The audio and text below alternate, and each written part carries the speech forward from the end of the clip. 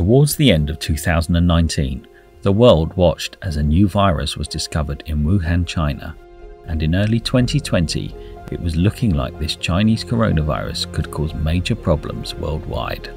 Then, in March 2020, the governments of the world locked down the people, restricting them to their homes. You must stay at home. This of course saw all major events cancelled, one of which was Camborne's Trevithick Day, an annual celebration of the life and works of the famous Cornish inventor Richard Trevithick. As would have it, due to the restrictions, not one but 2 Trevithick days had to be cancelled.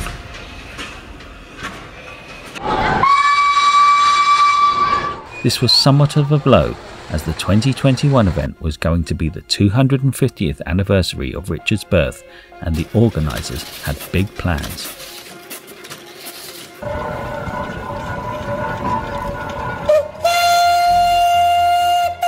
Well, we couldn't let the coronavirus destroy all of the fun, so the organisers have been busy arranging a few things to keep the memory of Trevithick alive, including a window competition where the local shops display something related to Trevithick, and a £100 prize is awarded to the person that gets the most.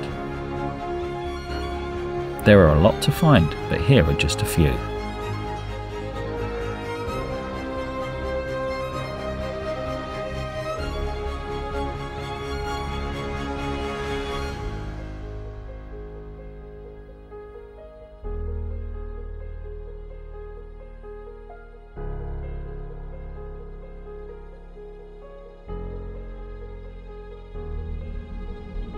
An animation of Richard Trevithick's life has also been specially commissioned and is set to be released on social media for everyone to share.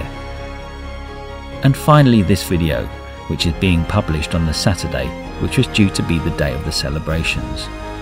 This video features people from Cornwall who are connected to the event or have something they wish to say.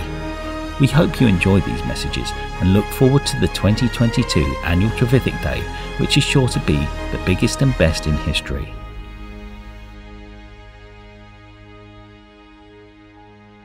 Our first message is from Trevor Daly, the person who came up with the idea of Trevithick Day. Hi everybody. In January 1983, a meeting of the Camborne Traders Association turned into a free-for-all of dissent and despair. Companies were being asset stripped by greedy entrepreneurs and depriving Cornwall of its traditional industries. Redundancies were rife, starving the retail trade of much needed income. As important was the dent in Cornish pride of downsizing and closure of likes of Holman's and South Crofty. Many unkind remarks were made that evening, particularly about the state of Camborne, how it was a dining town.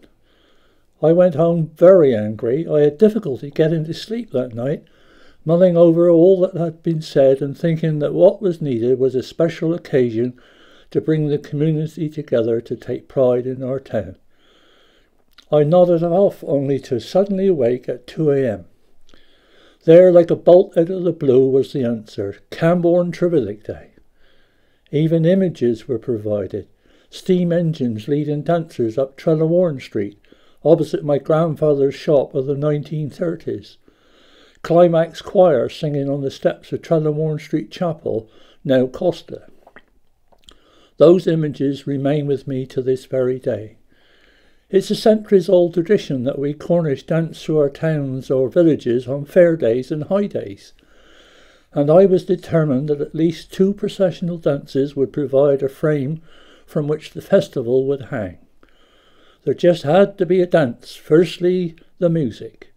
Musician Geoffrey Self married the tunes Going Up Camborne Hill Coming Down and Camborne Worthies in the tempo suitable to dance to.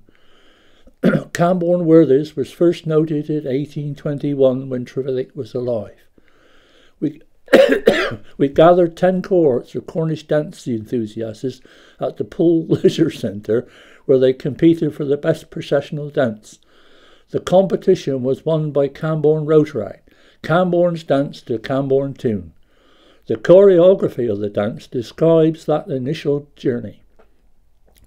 That first Trevithick Day on Saturday the 28th of April 1984 turned out to be a beautiful day. People were turning up to shop, then realised that Trevithick Day was a reality and rushed home to change. Most of the town's primary schools had groups of pupils that danced in the morning's Bell Maidens and Miners' dance, while in the afternoon 2 committees members took part in the Trevithick's dance in the company of invited folk, members of Rotaract and Ross Celtic. The entourage was led by David Solomon with his traction engine Phoenix. The other 3 of us walked between the engine and Camborne town band in the company of a few local politicians who had helped us. We were applauded and cheered all through the town. I felt 10 feet tall, a day I shall never forget. These days, Trevithick Day attracts huge numbers from far and wide.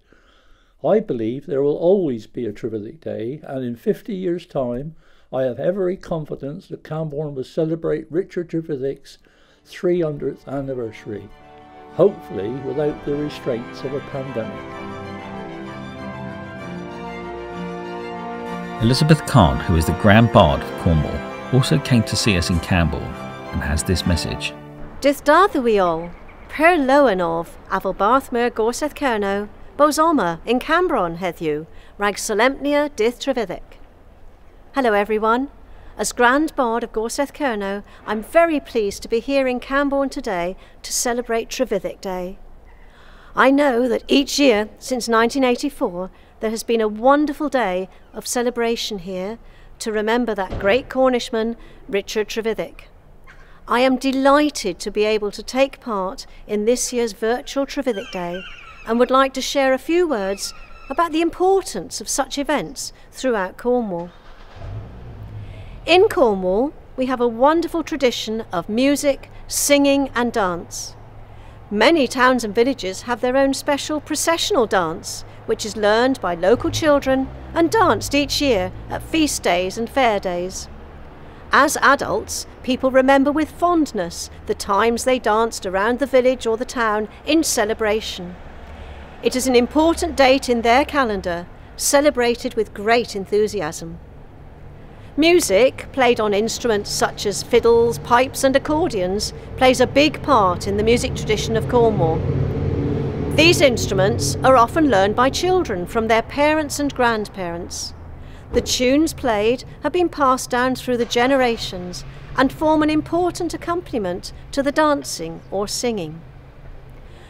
Cornwall has a rich history of male voice choirs, often formed years ago by workers in local industries, mining, clayworks or engineering. Their repertoire these days includes modern compositions, some of which are now very much part of Cornwall, but also the traditional Cornish songs which have been sung for generations.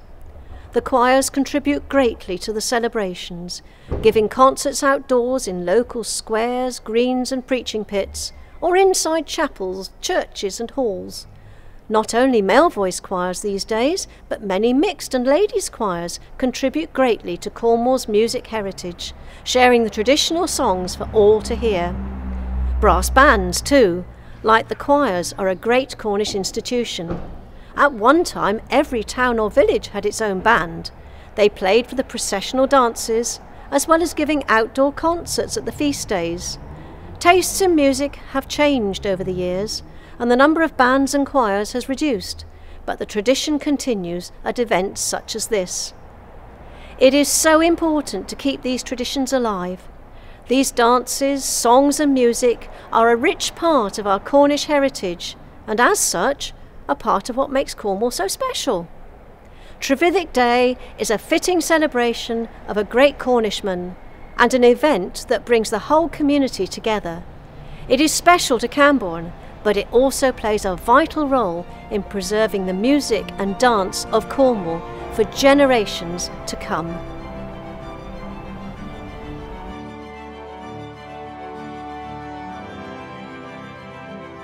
We met Phil Hoskin, a local author, as he delivered his latest book on Trevithick to the Camborne Town Library. Why was Richard's high-pressure steam engine such an important step in the Industrial Revolution? Well, first of all, it was very much cheaper than any of the engines that Watt had built beforehand.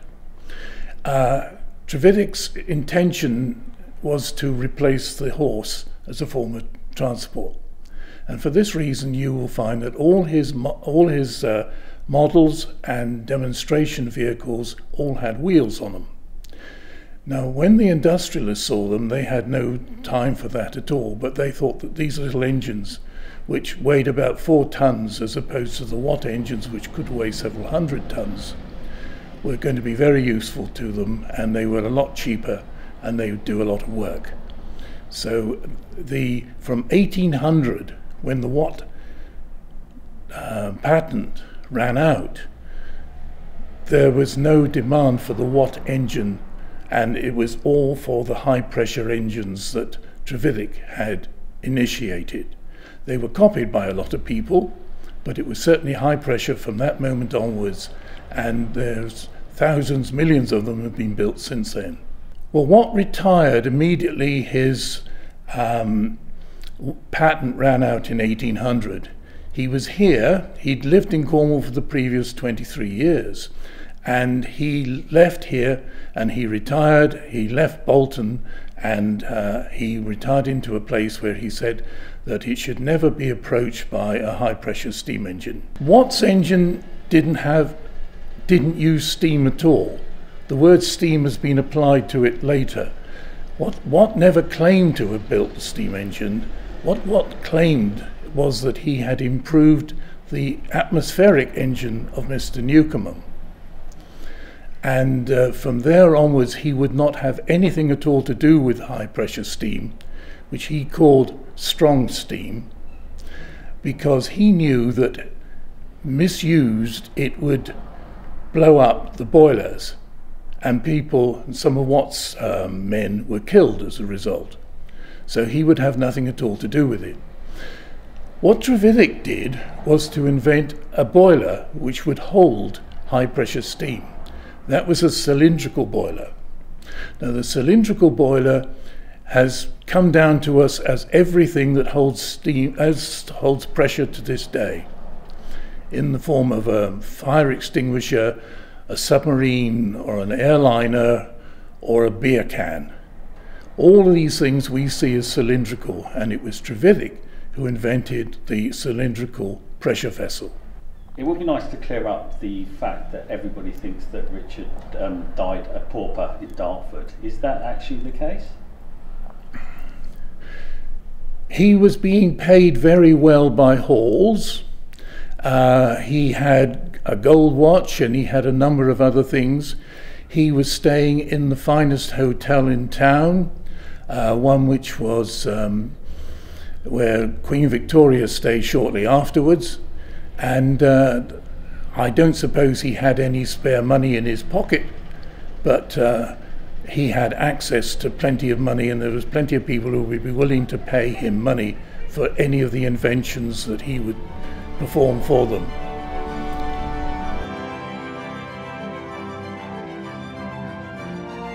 We met Samantha Hughes, who is the town clerk for Camborne Town Council, in Commercial Square for this message.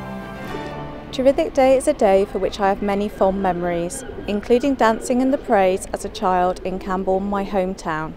Trevithick Day is a lovely community event that is accessible to all, with some great free entertainment that really brings the town to life.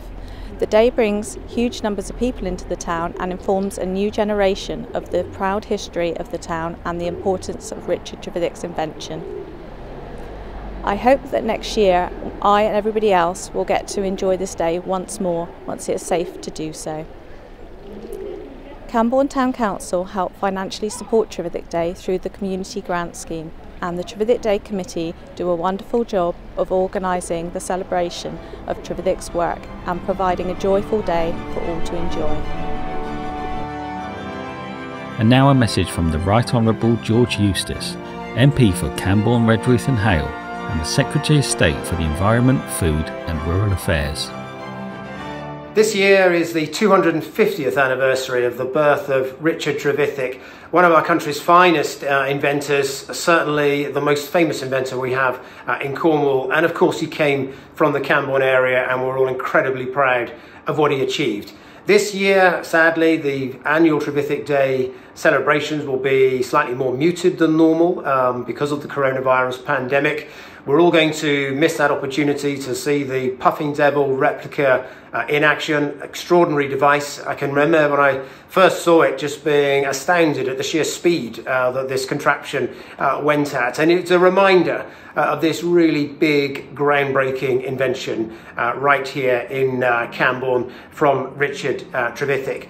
Now, of course, like all inventors, Richard Trevithick had quite a mixed life. He was famous for these inventions, but sadly, like so many inventors, never really was able to fully capitalize on the commercial benefit of it, and at stages went through some very difficult financial problems, and at times had to travel the world and work in South America, far away from home, in order to make a living.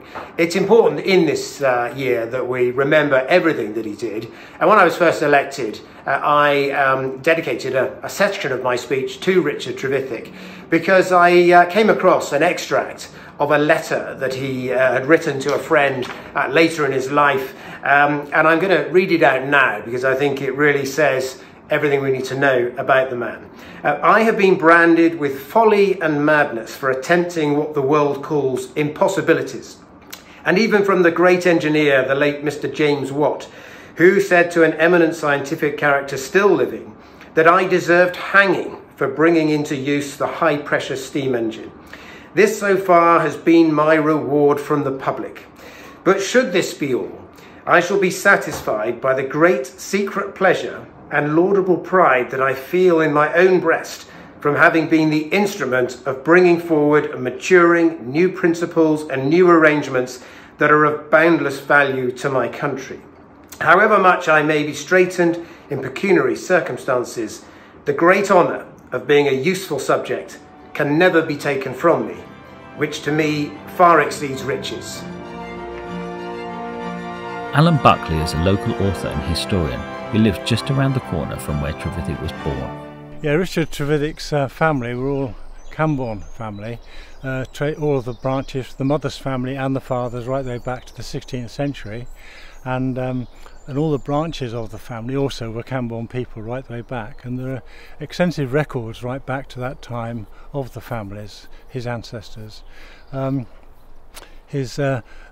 They actually moved to Poole, where the house is now, which is in a place called Penellic Bean, in the 1750s, where Richard's grandfather, John, built the house that still exists, number 35, Home Farm, Station Road, Poole. So in those days it wasn't always called Poole, it was Poole Mine, and the village got the name really from the mine, Poole Mine. But although it wasn't, some books say Tregajar and Wallace, but it wasn't really there. It was actually on this side of the stream, which is Penellic. The family then sort of was successful. Both his older, the brother of his, the older brother of his father, John Trevithick, he became a senior mine captain at Dulcoath Mine, the biggest mine in the area, and then his father became also a senior mine captain there. He became an assayer, an engineer, everything, and of course Richard followed on. By that time they'd all moved back to Camborne again and were living in Pen Ponds at Trevithick's cottage there, which you can go and see now, owned by the Trevithick Society. Richard sort of very quickly developed as an engineer. By the time he was 16, he was working with the top local engineer, a man called John Budge, who was a highly respected steam engineer.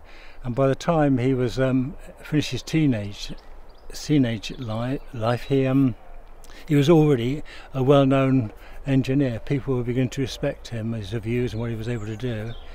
And very shortly after that, he was involved in shares in mines as an adventurer as well as an engineer, and of course the rest is history. He then developed and went all over South America and so on, invented the high steam pressure engine and a whole load of modifications. Worked on things like drilling rigs for working under the water, and even was involved in a tunnel under the Thames. He was involved in a tremendous amount of different things. He was an extremely clever, innovative scientist in a way, but an engineer more than a scientist. So the family, really, that's the story of the family. And the house itself, as I've said, it had a history that's shown on the plans and the records way back into the 17th century, or the 18th century I should say, the 1700s.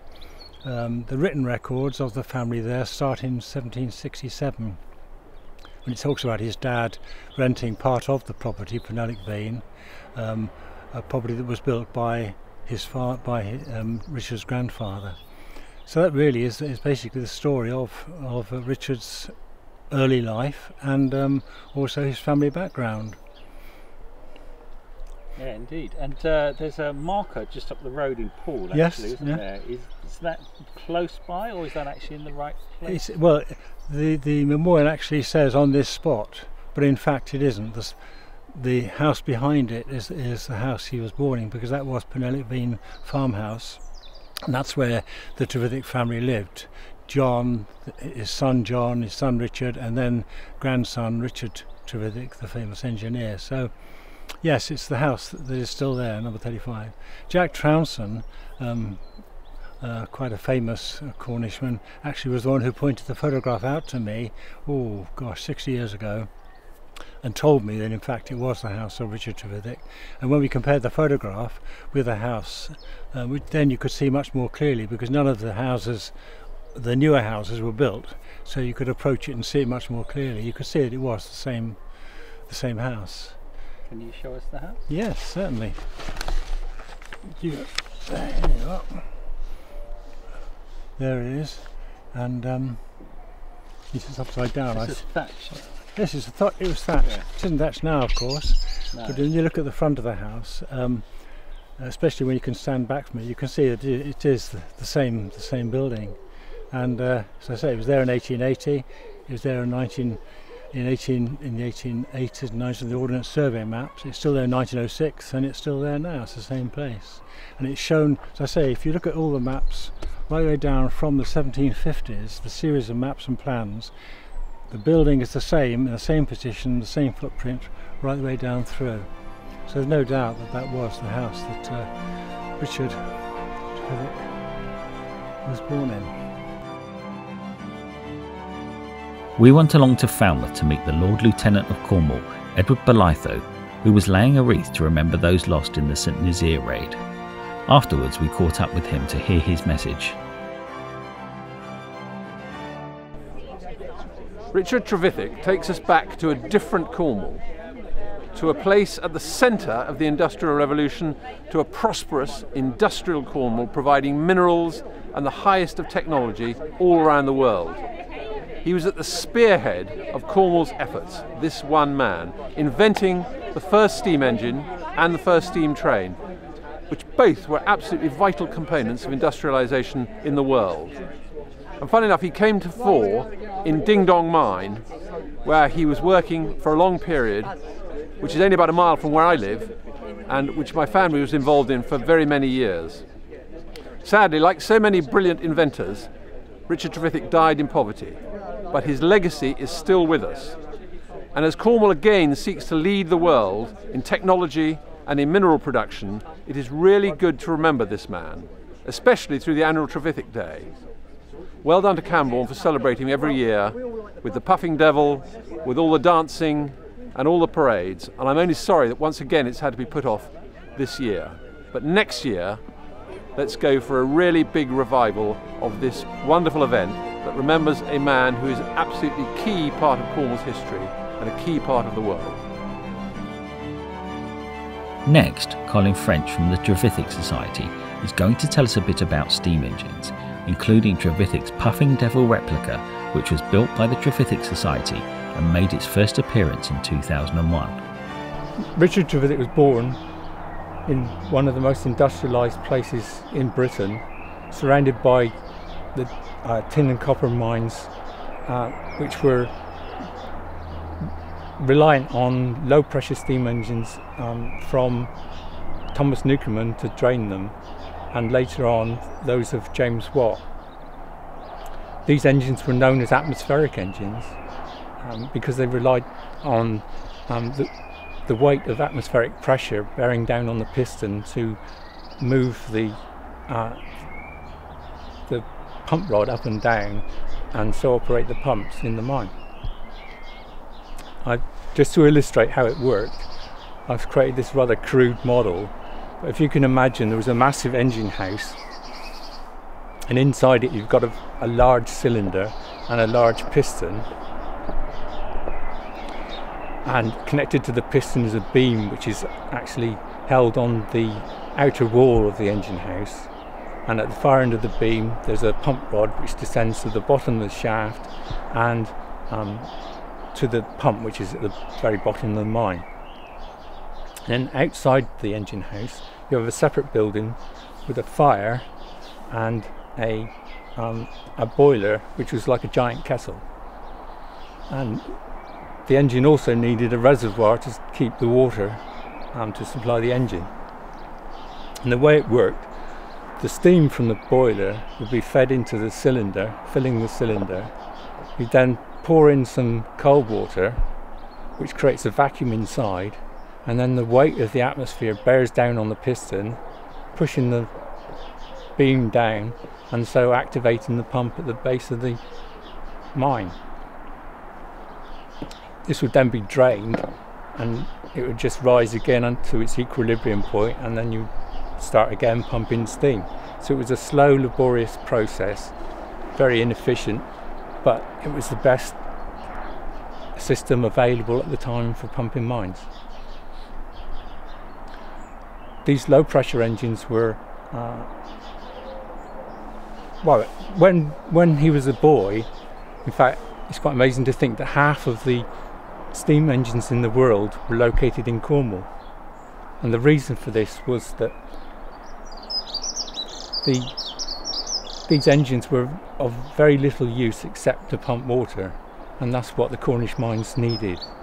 But they were also very expensive to make and operate, and they also needed a substantial engine house, separate building for the boiler and the reservoir and so on. So they were all very expensive capital needed to house one of these engines. As he grew up and proved himself to be an inventive person, he was employed at quite a young age as a consultant engineer at local mines. And this was a time when the mine owners were actively looking to improve the low pressure steam engines and help make them run more cheaply. There were several reasons for this. One was that Cornwall doesn't have any commercial coal of its own, so that had to be imported from South Wales, which is quite an expensive thing.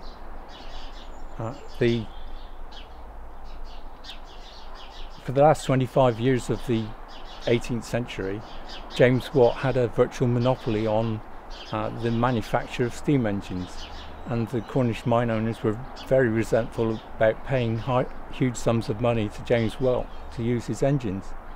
So various local engineers, including Trevithick, experimented a great deal in developing improvements to the low pressure steam engine, and it was Trevithick who came up with the answer. This was not only a great benefit to local mines, but proved to be an engine which changed the entire world, and that was his invention of the high pressure steam engine. Well, this is a model of Trevithick's very first locomotive, which was known as the Puffing Devil. His very first high pressure steam engine was installed at Dulcoath Mine in Camborne, and was essentially the same as this, but it didn't have the wheels. It was a stationary engine. But right from the outset he realised that his high pressure steam engine was powerful enough to move itself, and he went on to, within a year really, to develop this engine, the Puffin Devil, to prove that a high pressure steam engine could drive on the road. It was radically different to the previous low pressure atmospheric engines, and basically you've got a cylinder which is inherently very strong, and inside, one of his great innovations was to put the fire inside the boiler. The fire actually goes to the end of the boiler, does a U-turn, and then comes out as a chimney. The piston is housed within the cylinder block, and with the old high pressure steam engines you had a massive piston which could be 3 or 4 feet across. In this case it was much smaller, and he recessed it into the boiler, which is more thermally efficient. He completely dispensed with the use of atmospheric pressure, and in this case it's the high pressure steam which pushes the piston up and also pushes it back down again, which is much faster and more efficient and more powerful. The exhaust steam was sent out through a tube and up the chimney, and that draws air through the fire, creating a much better fire, so again makes it more efficient. But because it's a high pressure steam, with the old engines, if you needed to put water in the boiler, you just lift the lid like you would a normal kettle and pour cold water in, but you can't on this one. So he has a tank for the water, but he's got a separate pump which pressurizes that water before it pumps it into the boiler. So there's a lot of innovation and a lot of different changes to anything that was previously known.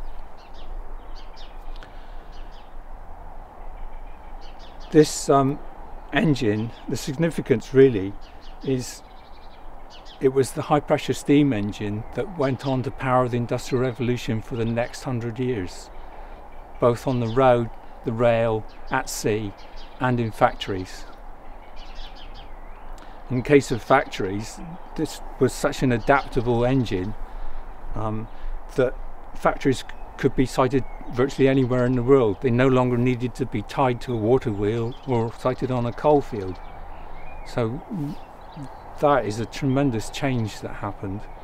But probably the most important thing was the development of the railway, and in 1804 he demonstrated the first railway locomotive in South Wales. But if you think of the way that the railways spread right across the world, across continents, it dramatically changed the whole of the world. So this engine, it all started here with this engine, but it had an incredible significance, incredible magnitude of change that was caused throughout the entire world.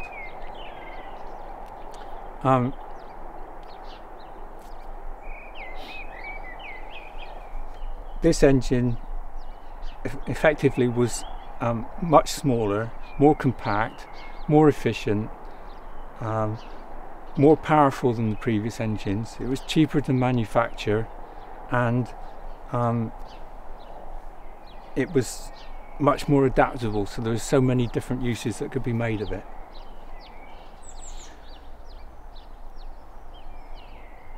It's quite amazing to think that all these changes that happened in the next 100 years began here in Camborne with the Puffin Devil, effectively.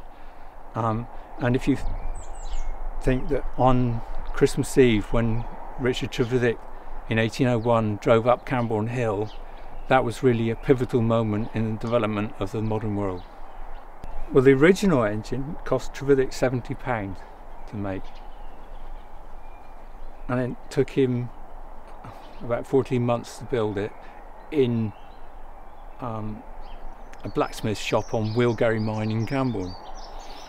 It took us about 6 years to make the replica, and over £100,000 but actually much of the money was paid in kind because a lot of local companies made parts for it.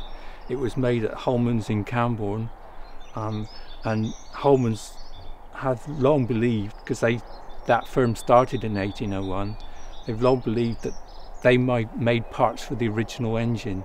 So it was amazing to think 200 years later that they were making parts for the replica. How old is the replica now? Well, we made it for its 200th anniversary, which was in 2001, and we ran it on its original route through the streets of Camborne on Christmas Eve 2001, 200 years to the day. There was tens of thousands of people watching us going up the street. It was an amazing experience, and we proved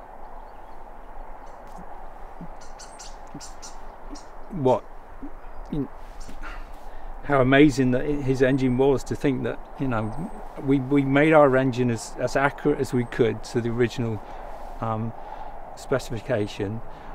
We used many of the same techniques. We had blacksmiths making parts for it.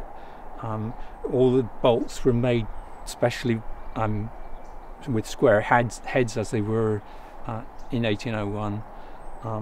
So we tried to make our replica as accurate as possible to the original, and then to be able to run it 200 years up the same streets is totally amazing. What's it like to drive? We're used to it now. The steering is what most people comment about, because it's a tiller which you move from side to side, and if you hit a bump then it sort of telescopes, so it looks as if it's very awkward to use, but actually when you're driving it, it's very light. And when we have modern brakes on it, so if we need to brake, it stops on a sixpence, but there's actually 3 different types of brakes on it. But having driven it around for 20 years, we know our way around it and how to safely drive it through the streets. How long does it take you to get it ready to drive? At the fastest is about 3/4 of an hour to get enough steam up. But on some of the Trevithick days, it's so cold in the morning that we've taken about 3 hours sometimes to get sufficient steam to get it. And we've arrived on station in the town somewhat late because it's been so cold to get enough pressure up. Does it eat a lot of coal? When we're driving it, it does. I think one Trevithick day we used 11 bags of coal.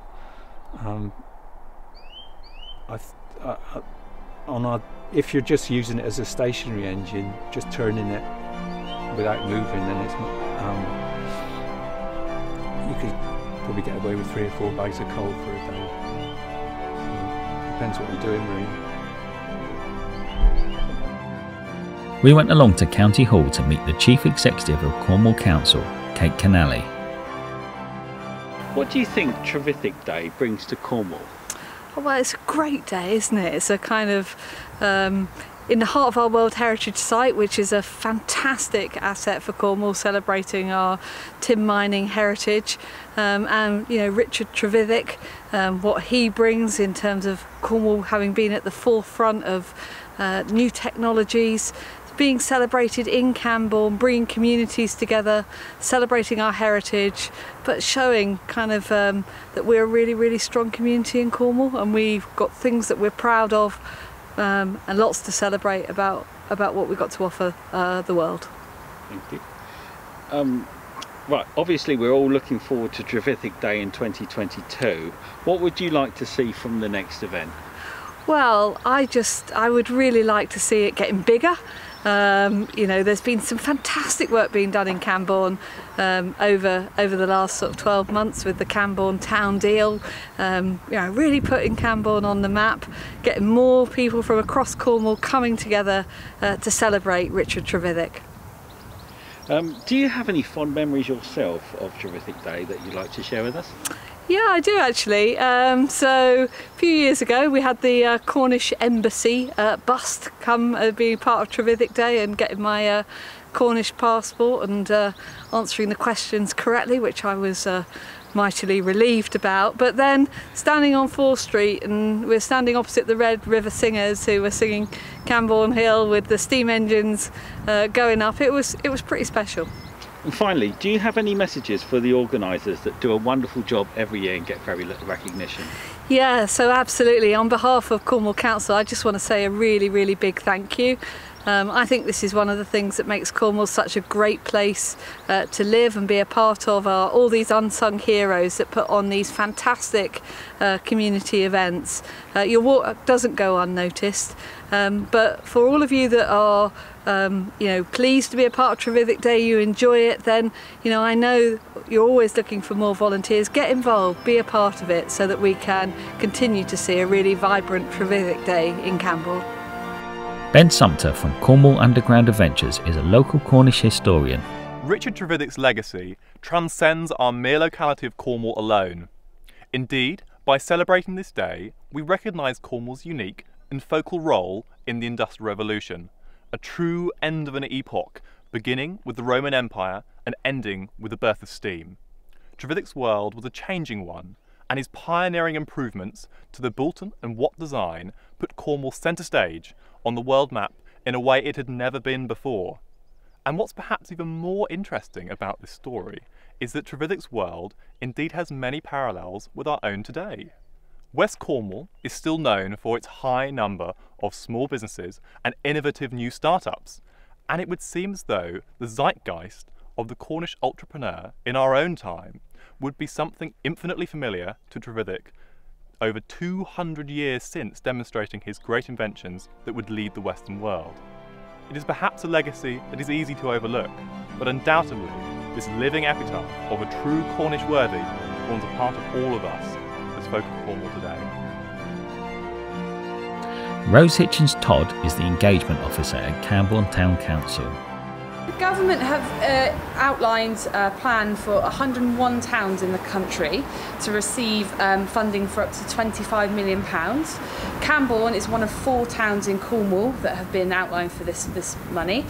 We have submitted recently a bid for up to £25 million to invest in capital investments for Camborne, creating spaces and opportunities for the people of Camborne that are much needed and well deserved. So we're waiting to hear back now from government. We hope to hear before May in terms of whether we've been successful in the plans that we proposed. There's 9 projects to go forward. Of those 9 projects, all of them are focused on providing community or employment and skills sort of assets for Camborne. So, will this benefit Trevithick Day in the future? I think Trevithick Day is absolutely essential to Camborne's sort of opportunities in celebrating Camborne culture. And there will be benefit because we're creating spaces for the activities that happen for the festival to happen in. So yes, there will be improvements in the town centre and in our green spaces more widely, and the festival will obviously be able to occupy those spaces in future and make use of those. Excellent. What about Trevithick Day yourself? Do you go? Do you like it? Absolutely, it's a staple for anyone that lives in Camborne. It's a fantastic opportunity. It's one of the only occasions where everyone in Camborne comes out and really sort of celebrates the town and celebrates each other's successes. It's a really lovely day for the family. My children absolutely love it.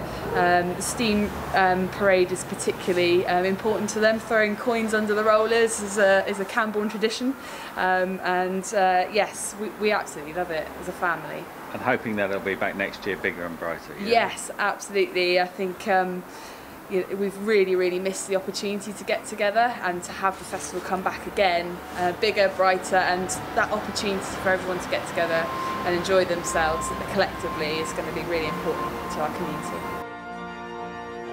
Mark Thomas is the current High Sheriff of Cornwall. Good afternoon, I'm Mark Thomas. I'm the newly appointed High Sheriff of Cornwall. I'm really a farmer and landowner here in North Cornwall, but I am really proud today to just be able to take a small part in the production of this video as we celebrate the 250th anniversary of the birth of Richard Trevithick. and as others I'm sure have been more eloquent than me in providing you with information about Trevithick, and he is one of our most celebrated inventors and people from Cornwall. It's just the fact that he had so much to offer and gave so much to not just Cornwall but to Great Britain generally and to the rest of the world. And being in farming, obviously steam has played a huge part in the advancement of agriculture over the years, and one of Trevithick's great inventions was the steam threshing machine. And I believe this was used on the estate at Trevithick for many, many years. And obviously we know about Richard Trevithick and his steam carriage and locomotives, but it's only recently that I've learnt about his involvement in the threshing machine.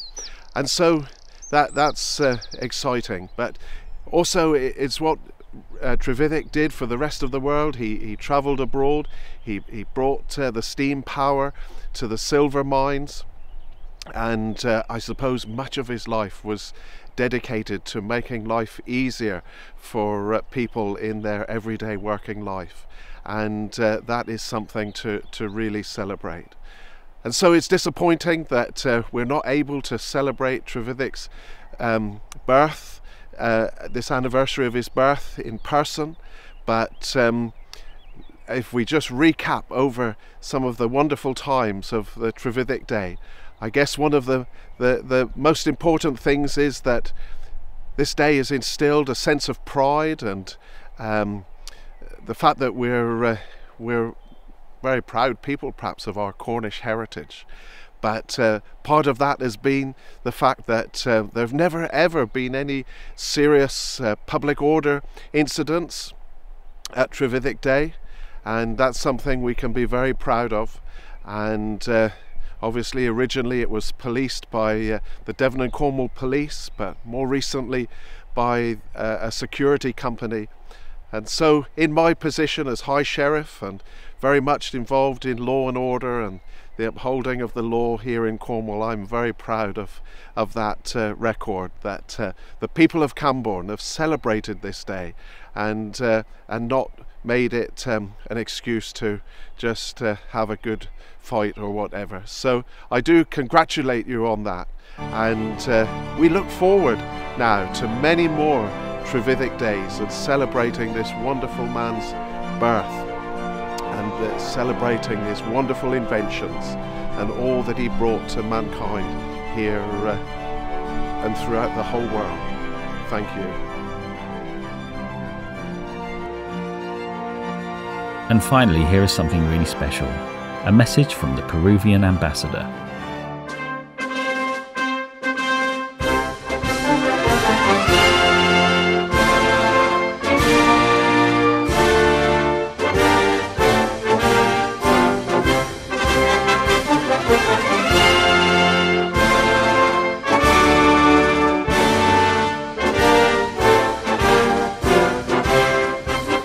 Hello, my name is Juan Carlos Gamarra, Ambassador of Peru to the United Kingdom, and I'm delighted to take this opportunity to send Camborne a heartfelt message on the 250th anniversary celebration of its most famous son, Richard Trevithick.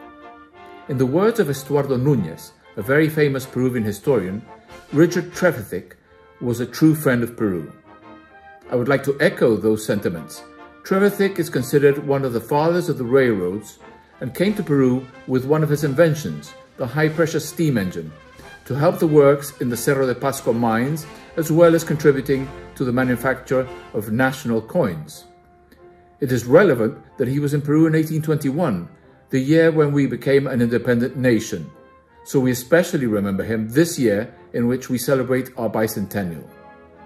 I convey warm greetings to all citizens of Camborne. I have a long-delayed visit to Cornwall on my bucket list, so I hope to visit you as soon as conditions allow it. Likewise, I would also encourage you to retrace Trevithick's footsteps in Peru, where you will always be welcome. Thank you very much.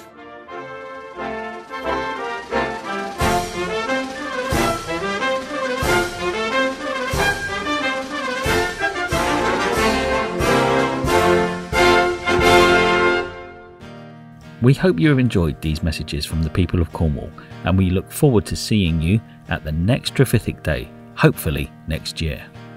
Thanks for watching. Goodbye. I've stood on Cape Cornwall in the sun's evening glow, on June Hill at Newlyn, to watch the fishing fleets go, watch the sheave wheels at Geever as they spun around, and heard the men singing as they go underground, and no one will ever move me from this land until the Lord calls me to sit at his hand. For this is my Eden, and I'm not alone. For this is my Cornwall, and this is my home. I've left childish footsteps in the soft sun and sand, and I've chased the maids there, all giggly and tanned. I've stood on the cliff top in a westerly blow, and I watch the waves thunder on the rocks far below, and no one will ever move me from this land until the Lord calls me to sit at his hand. For this is my Eden, and I'm not alone. For this is my Cornwall, and this is my home. First thing in the morning, on Chapel Camborne, and gazed at the sillies in the blue far away. For this is my Cornwall, and I'll tell you why. Because I was born here, and here I shall die, and no one will ever move me from this land until the Lord calls me to sit at his hand. For this is my Eden, and I'm not alone. For this is my Cornwall, and this is my home. For this is my Cornwall, and this is my home.